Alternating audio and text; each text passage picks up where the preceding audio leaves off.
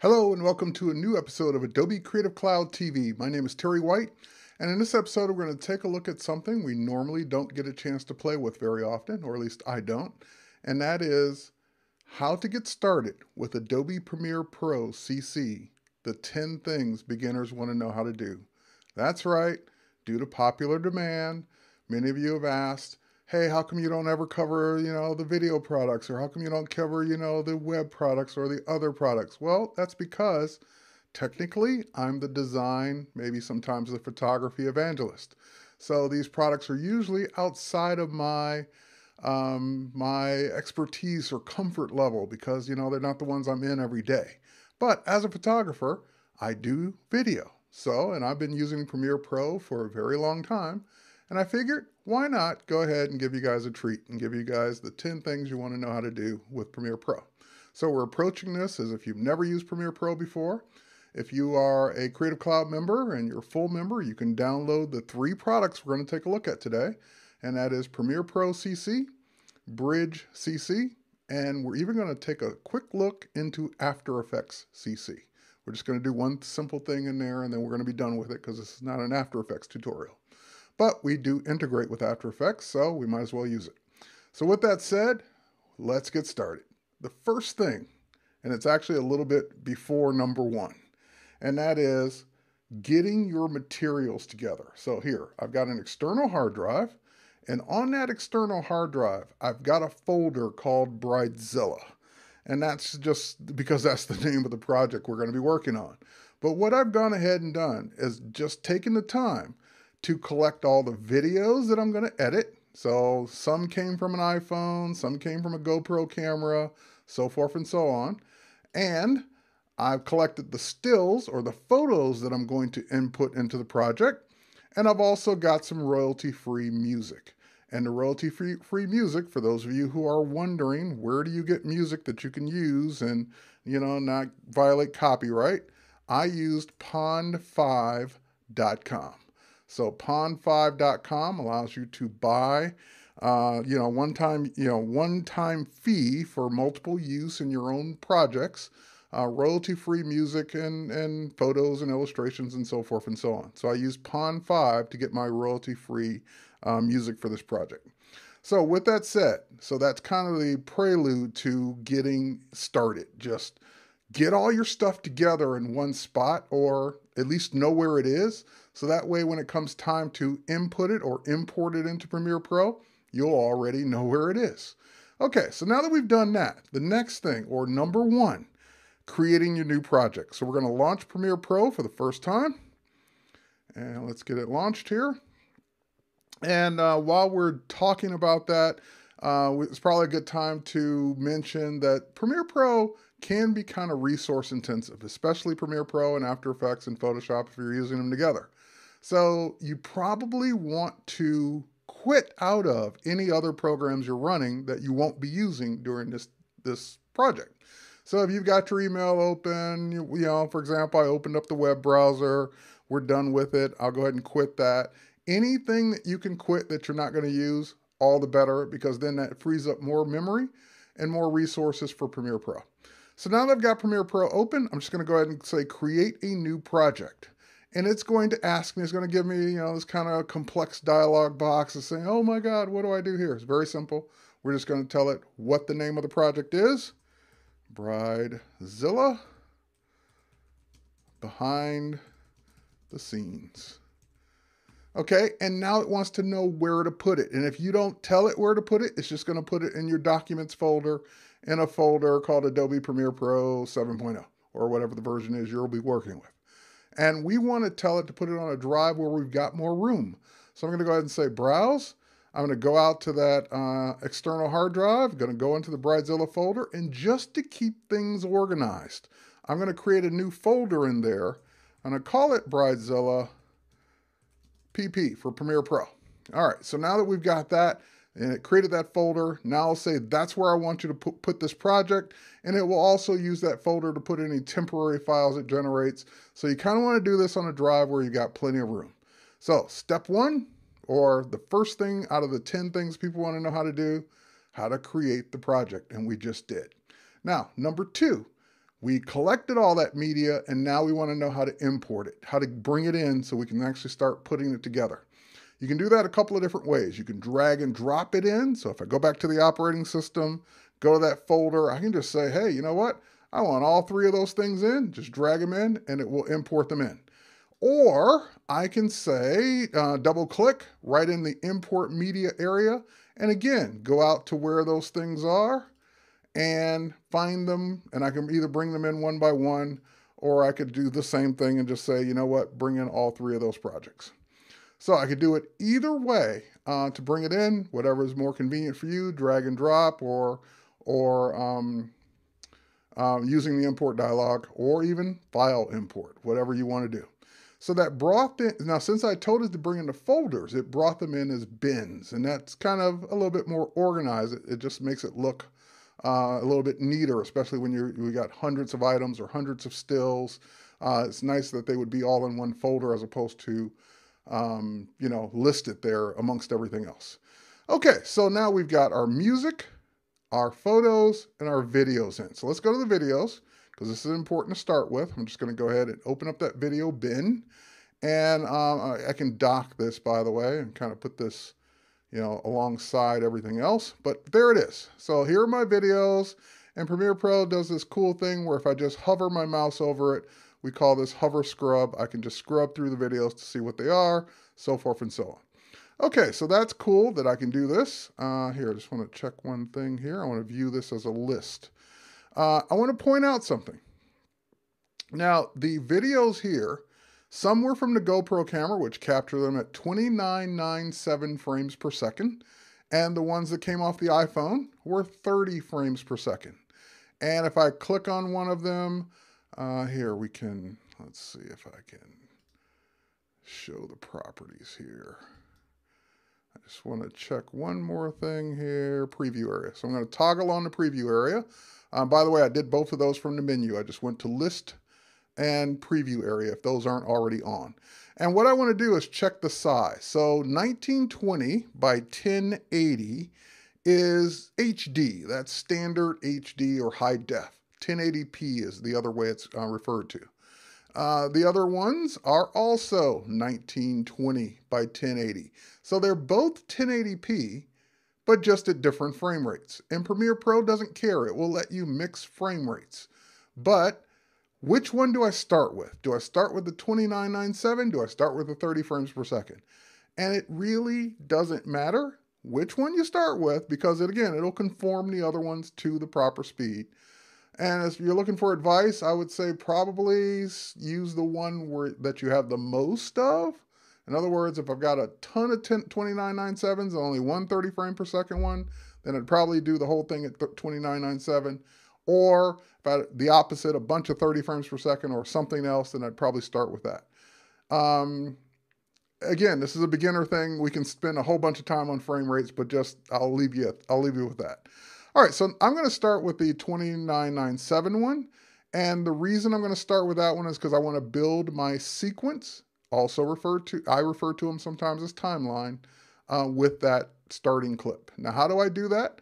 Okay, right click, and I'm going to say new sequence from clip. And this is the beauty of it. I don't have to teach Premiere Pro what settings my videos are in or what format they're in. If I just do new sequence from any one clip, it will build a timeline based on the settings of that clip. And more importantly, it will then put the video on the timeline or on the sequence. Now, I don't want to start with that video. I just wanted it to build a sequence. So I'm just going to go ahead and select that video, hit my delete key or backspace, and just go ahead and take it off the sequence. But now the sequence has been built. Now here's the other thing you'll notice. If you look in the bin, it created that sequence with the same exact name as the first video that I used on it. And of course, I don't want that. So I'm just going to go ahead and select the sequence, and we're just going to call this Bridezilla. So that way I know that that's the sequence and the other one is the actual video. All right, so now that we've done that, we've got our sequence built. We've imported our media, so we've done number 2 and we've done number 3, which is create the new sequence. What's next? Well, we're at the beginning of our video. And of course, at the beginning of my video, I want a title. I want an opening something so you know what this is going to be about. Now, Premiere Pro has a titler. You can do a new title right here. You can do a still, you can do a roll, you can do a crawl, you can do it based on a template. You can do all kinds of cool new titles in Premiere. But the coolest way to do a title is in After Effects. And again, this is not an After Effects thing, but I want to show you the way I would do it. And I would do it with After Effects. And even if I didn't know anything about After Effects, it's going to be easy enough for you to grasp. So here's what we're going to do. Step by step. File, we're going to do Adobe Dynamic Link. In other words, I want to create a new After Effects composition based on my current Premiere Pro project and link it to Premiere Pro automatically. So if I just say create a new After Effects composition, it's going to come and say, hey, I noticed you're using 2997, 1920, 1080. I'm going to set up your new After Effects composition with the exact same settings. Yes, do that. All right, so now that I've done that, it will launch After Effects and it will create that sequence for me. Sorry, project, not a sequence. And in a few seconds here, while it's doing all that, After Effects will come up and it will say, okay, where do you want to save this After Effects project? And I'm going to call it Opening Title. And I'm going to tell it to save it onto the same hard drive into the Bridezilla folder. So again, just keeping things neat, putting them all in the same place on the same drive. All right, so now here's After Effects. We're in After Effects. I don't know what to do. Okay, I don't have to worry about any of all this other stuff. I just want to create my animated sequence.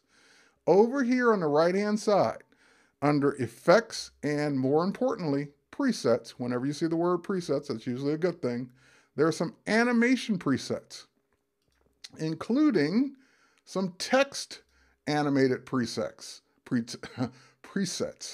including Animate In. But I don't know what they look like. I don't know which one to use. Well, here's why I told you to download Bridge if you didn't have it. We're going to go ahead and say Browse Presets. When you say Browse Presets, it launches Bridge CC and shows you all those same folders. So here's the text folder, here's the Animate In folder, and there they all are. If I click on any one of them, over in the preview area, it will preview what that effect looks like. So I can see which one I want to use for my opening sequence. So there it is. That's what Character Shuffle In looks like. If I look at Decoder Fade In, that's what Decoder Fade In, that's usually the one I use. But we'll try a different one. If I look at Smooth, that's what Smooth looks like. Spin by Word, that's what that one looks like. So you can just click on any one of these and see what it looks like so you can see which one you want to use. So I want to use the Slow Fade In or Fade On. Okay. These were we just came over to Bridge to look at them. We're not doing anything with them in Bridge. It's just so you can know what they actually do. So Bridge is just serving as a, hey, I want to show you what all these presets do. Now that you know which one you want to use, remember the name of it because you're going to go back over to After Effects and use it. So we're going to toggle back over to After Effects. And I want Smooth, Smooth Fade On. That's the one I want, and I'm just going to double click. That was it. I double clicked and it added it to my After Effects composition. Now, if I just move the playhead, there's my Smooth Fade In with my sample text. Obviously, I don't want the sample text. So, if I scrub over far enough to see the text, all I have to do is double click. The text is highlighted. I can now type in my own title. Actually, let's do it all caps. Bride, not Bridge, Bridezilla. And of course, I want it bigger, centered, so forth and so on. So let's do all those things. Let's highlight it. And you've got a regular text panel or character panel over here. You already know how to use that in all your other programs. And the beauty of this is we can either type into point size or just use the scrub. So I'm just going to slide over to the right, make it bigger. Let's go down to the paragraph panel and center it. We could choose whatever font we want, but let's go ahead and just make it nice and big. Okay, that was it. If we go back and preview it, slow fade on, I just hit the space bar to preview it. That's it. It did our slow fade on using our word, our text, whatever font we want. There it is. I'm done. I'm done with After Effects. That's all I needed to do. So we're just going to go ahead and save the project. And we can keep After Effects open if you knew you wanted to go back and make changes, but I'm done. That was it. Quit After Effects. After Effects has been quit. Let's go back to Premiere Pro, which is right there. Premiere Pro is open, and there it is, Bridezilla behind the scenes, the After Effects opening title sequence that we created. All right, so now we're just going to go ahead and drag that onto our timeline at the beginning. So now if we hit spacebar here, there's our Bridezilla showing us what it would play like. Now, it's going to go on for, looks like 30 seconds because that's what the default was for After Effects, a 30-second project. I could have set it differently in After Effects, but I didn't want to confuse you. It's just easier to go ahead and fix it here. So now that I've done the slow fade on, let's go ahead and scrub past it here. And by the way, we're just dragging this little playhead here. Now that I can start at the beginning and drag to the right till it fades on, a couple seconds, and I don't need anything else after that. So we can go ahead and trim this clip down to just that little bit. So we start at the right-hand side and just drag it to the left until we reach that part, and it will snap. There we go. That's all we need. So now if we go back, spacebar, our Bridezilla will play. A couple seconds later, it will just stop. That's it. So number 4, we've created our animated opening using After Effects. Now we're going to start bringing in our videos. Okay, so I'm going to go ahead and let's go here and adjust this down a little bit so we can get some more video in here. And I'm going to start with the iPhone videos because the iPhone videos were with the makeup being done. Now, of course, I can play it here in this little bitty window and try and see what it is. Or more importantly, we've got this source window. So if you double click on a clip in your bin, it opens it in the source window so that you can see if you want to use it. You can tell which part of it you want to use, and you can make all your settings here before you add it to your sequence. Okay, so now I'm going to just go ahead and scrub through this. She's getting her makeup applied. Looks like the eyebrows. And I can go all the way through this, but of course I don't need all this. You're just getting kind of a behind the scenes. So maybe from the beginning to a couple strokes, maybe right there. Maybe that's all I need. So you have an in point, which we already start at the beginning, so that is our in point. And you have an out point. I'm going to click the out point, meaning only use that first second and a half.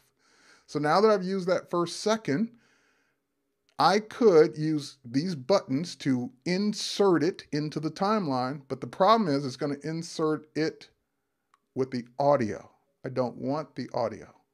Now, of course, I could go ahead and insert it with the audio and turn that audio off later, but I want to show you the way I would do it, and that is you have these two buttons right here, the video and the audio, and these let you drag whichever one you want if you want them separate. So I want just the video. I'm just going to drag the video down, drop it right on the timeline, and there it is. So our video is there, but let me undo that for a second because there's one thing I forgot to do. When the Bridezilla is done, it just kind of stops. I want it to go away when it's done.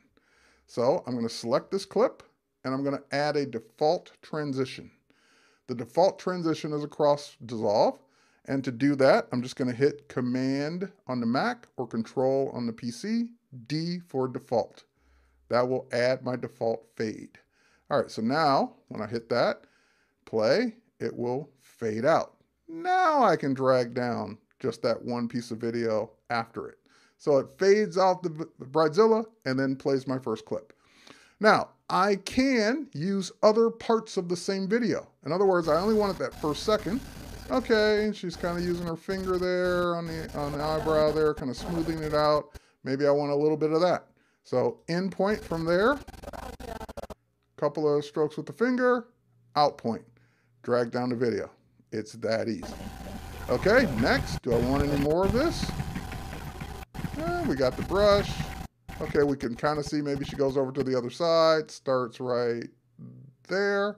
Okay, end point, end point, couple strokes, out point, drag the video down.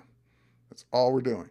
And if we wanted video and audio, we would use the buttons or use keyboard shortcuts, but that's all we want. And again, do I want any more of this? I think you get the idea. Go to our next clip, double click. Okay, do I want any of this clip? She's smiling, laughing, oh, there's an airbrush. Kind of like the airbrush. In point. A little bit of airbrushing. Out point. Drag down that piece of video. Okay, do I want any more of this? Nope, don't want any more. Next clip. So it's just kind of rinse and repeat. Do the same things over and over again. Do I want any of this where they kind of gathered around, walking past the camera? I kind of like this because she's going to come by, do a little wave. I kind of like that wave, so I'm going to start right there. End point. She waves, camera goes by. Maybe not even that much. Maybe that. Out point. Drag that piece of video down. Great. Okay. Any more of this video? Nope. Next video. All right. Now they're getting their hair done, and you kind of get the idea. It gets kind of monotonous after a while because you're just kind of doing the same thing over and over again. Do I want any of the hairstyling? Maybe a little bit of hair right there. End point. A lot going on there. Maybe there, out point. And this is again, keep it short, only showing little bits and pieces. And last one. See if there's anything on this one I want. Come around here. Yes, I come around and grab that spot. Hair is getting curled, and then it goes over to the next girl. So we'll start there, and next girl. She kind of does a presenting, the hand there, and we'll just grab that piece. Okay, that's it. Okay, that was all the behind the scenes in the dressing room. Now we go to the actual shoot. And I'm going to spare you. There's really only one of these videos I need, and I think it's the first one. Let's go ahead and double click. And again, I grab the camera, I start shooting, and then they get up to walk away. So I don't want them walking away. Just kind of want the shooting part. All right, and I don't need all of the shooting part because you get the idea. I'm just trying to pick a good point to start. Maybe right there. And where do I want to end? A couple camera flashes. And maybe when I stop to look at the monitor that you can't see. Okay, that's it. That's all I need of that. And we'll go ahead and drag that piece down. And that was a much longer piece of video. And again, we're keeping this kind of short, maybe down to a minute.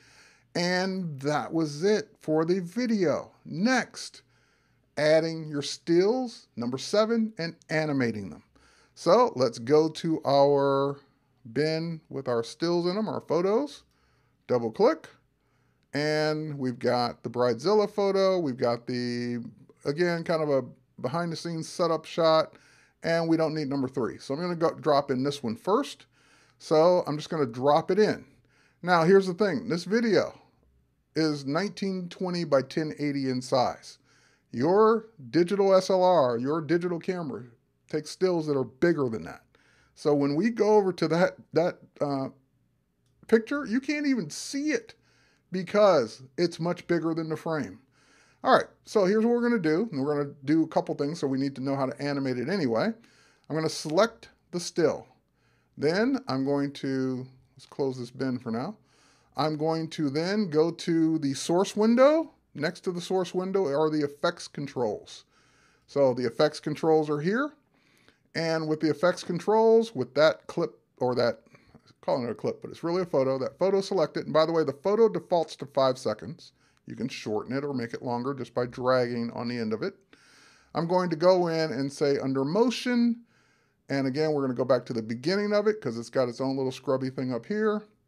back to the beginning of the still, I want to affect the scale, which is the size of it, over time. So I click the little stopwatch to animate it. So I'm going to, first of all, dial it down to maybe there. And I'm just going to move the position of it. Let's see, that's vertical and horizontal. Let's move the horizontal position or vertical position up. Okay, I'm not animating the vertical position, I'm just moving it up. Okay, but I do want to animate the scale. So over time, I want that picture to get small. Oh, let's see, maybe bigger. Okay, yeah, I want to start smaller right there. We'll go to the end of it, or near the end, and we'll say that we want it to go bigger. We want it to get that big by the end of 5 seconds. That was it. This is what it's going to do. It's going to start there and go to there. You've animated your still over time, just that easily. All right, so now that we've done that, we just simply go to the end of it and drop in our next still. So open up the photos again. Our next one is the actual Bridezilla shot. Just going to drag that one in, put it right on the end, and go again, select it, go to the effects controls for it. I'd actually have to move over a little bit to get to it. There it is. There it is. Okay, we're going to go to the beginning of it. Same thing. We're going to animate the scale of it over time. We're going to start the scale way down and maybe start bigger and go to the end of it or near the end. And we're just going to say that we want to go ahead and scale it down. And I'm just dragging on any of these numbers. You get this little pointer that slides left and right. So I'm just dragging the number left and right, visually seeing it go down. All right, so this one's going to start out bigger and go down. The other one started out smaller, I think, and went bigger. Let me make sure. I can't remember. Yeah, the other one started out smaller, went bigger. This one starts out bigger, goes smaller. So we're kind of doing the opposite effect. And now we're at the end. So the last thing we want to do, or last few things we want to do, we want to add the end title, and we want to add music, fade the music out, and export it out. So those are the last 3 things we're going to do. So first of all, add the title. We could add another After Effects title if you wanted something cool. We're just going to do something simple. File, New, Title. This will just do a Premiere Pro title. We're going to call it The End. Click OK. And it says, okay, well, what do you want this to say? And I'm going to go ahead and click The End. And select all. I'm going to pick a different type. There we go. You can pick whatever font, size, color, whatever you want, all from the right-hand side here. And we're going to go ahead and make this bigger. Again, we can scrub it up. And all we have to do to save our title, I know this is going to sound weird, is simply close it. That's it. The title is there. Somewhere in your bin, there's a title called The End. Let's see where it put it. Oh, there it is. Put it there. And we're just going to drag it onto the end. Okay, so now our The End titles right there. And we want this one. We're going to select it, hit Command D on the Mac, Control D on Windows, so it puts in a default transition on the end. So it's going to fade out when it's done. All right. So we've got this silent movie now with all of our clips and everything going on. How do we make it have music? Well, remember, somewhere down here in your bins, you've got a music bin, and let's see what these sound like. We can double click, we can play. I like that one. Double click on this one. And we can also play them in the preview window as well. But here we go. Don't like that one as much. It's cool, but don't like it as much. All right, so this one's got a little bit more beat to it, a little bit more action. We're just going to take the whole thing and drag it down to the available audio track. All right, so as I expected, here we can close the music bin now, that music is way longer than the video. I put it at the beginning, but it goes out way past the end here. So I'm just going to scrub past it here, scroll past it, and then just bring it in. I'm just dragging the end of it to collapse it down to the end or just past the end of our video. Maybe there. All right, but here's the problem. If I let that play to the end, it's just going to abruptly stop. And I don't want that. I want to fade it out. So number 9, we're going to fade the music. Number 8 was adding the music. So to fade the music, you've got audio transitions, just like we had visual transitions or video transitions. So we're going to go to the audio transitions, crossfade, and I like the exponential fade. We're just going to drag it onto the end of our audio. That was it. So now we play the end.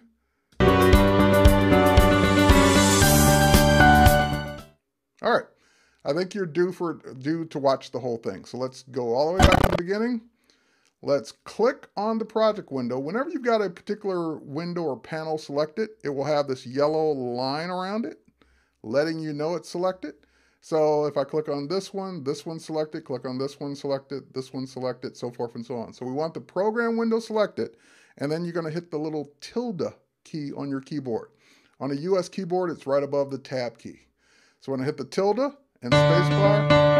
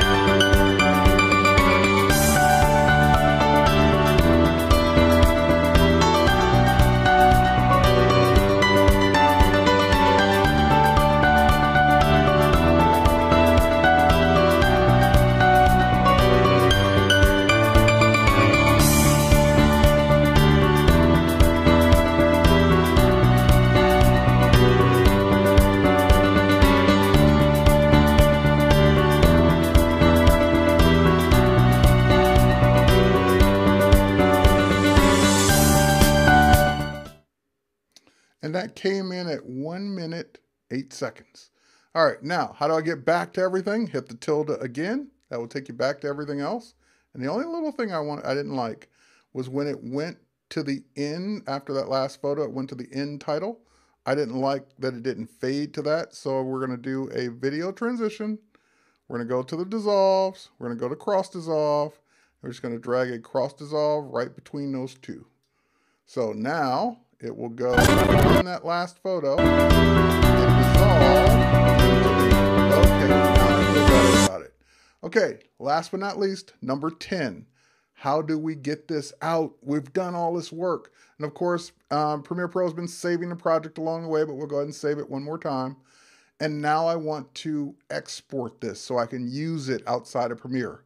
So under our file menu, you've got an export media. When we do export media, here's where it gets kind of, oh my God, what do I pick? What do I do? It doesn't matter where this is, by the way. I just put it back to the beginning out of habit. But anyway, we can go in and we can say format. And you get all of these complicated, oh my God, I don't know what I'm doing because I'm new. I'm going to make it easy for you. 9 times out of 10, you want H.264. When you do H.264, and again, if you're a pro and you know you want something else, pick the thing you want. But for the beginners, start with H.264, and then under preset, again, presets usually mean good things, you've got all the presets in nice English for you. So whether you want it for your Android phone, your Apple TV, your iPhone, your, whatever it is, YouTube. So let's say I want a YouTube video HD at 2997. That's what it will do. And I have the choice of sending it to the output queue, which means I want to stack them up because I want to maybe export one for my Apple TV, one for my iPad, one for my phone, one for YouTube. I can just keep adding them to the queue and it will do them all. Or that's the only one I want. Then I can tell it where to put it by clicking here, where to save it to. Right now it's just going to save it out onto the desktop. I can pick the drive or whatever I want to save it onto. And then I can say export, which means do it now. So doing it now means it's doing it right now. And again, Premiere Pro is tied up, but I can still go do other things. By the way, folks, that's it. 10 things you wanted to know how to do to use Premiere Pro CC. We threw in a few bonus ones like After Effects and Bridge and all that, but those are the 10 things. We did a beginning, how to get started from scratch. No, nothing, just started with a project. And of course, there's a lot more editing we could do, a lot of little things we can do. Premiere Pro can do so many things, but hopefully that will get you started or maybe inspired to get started because it's just that easy. We'll catch you on the next one, folks. Thanks again for watching.